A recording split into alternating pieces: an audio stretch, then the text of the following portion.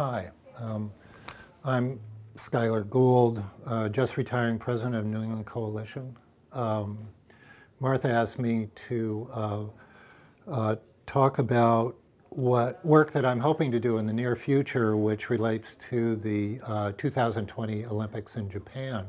The government of Prime Minister Abe is doing its best to get their crippled nuclear power industry back up in gear, and also to declare to the world that the crisis at Fukushima has passed. Well, there's a whole lot to argue against that. One of our cohorts, Arnie Gunderson from Fair Winds, Arnie is a retired industry executive who figured out with his wife Maggie that nuclear power wasn't the best way to go. But he's been over to Japan numerous times since the meltdowns at Fukushima, and has developed research which is now peer-reviewed and published, working with scientists at Worcester Polytechnic, which talks about how Japan really, even hundreds of miles from the accident, was blanketed with a highly radioactive dust particles.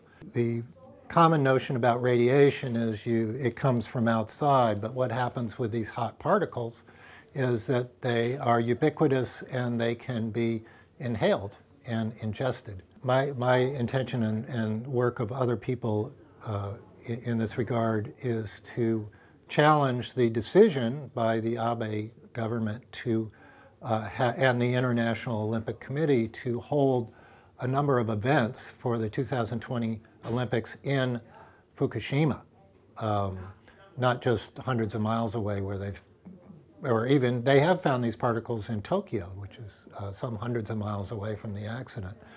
And so I know there's baseball and soccer, and I believe there's some rowing or sailing events that are directly in Fukushima province.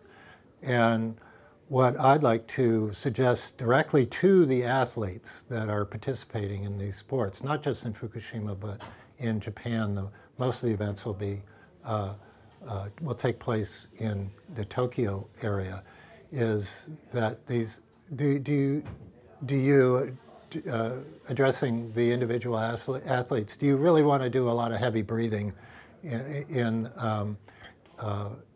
Japan generally, but particularly in Fukushima, where the majority of these hot particles, the samples that were retrieved, were found?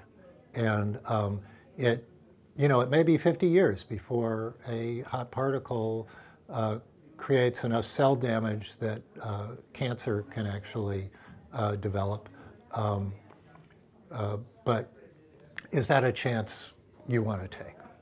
And so my hope is to actually get to the athletes directly and at least let them know what the facts are in this regard. If there is enough objection by individual athletes, it's conceivable to me that the whole premise of holding the Olympics in Japan could be challenged. But certainly, I mean, that's the plan. They've decontaminated at least one arena, which was not habitable at all, and that's where they want to actually hold the events. They're saying, well, we're well on the way to cleaning it up for the Olympics.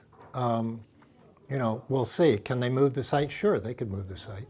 It was definitely a push by Abe to legitimize the cleanup efforts in Fukushima. They do not have to be in Fukushima. This is hundreds of miles away from Tokyo, where the majority of the events are taking place.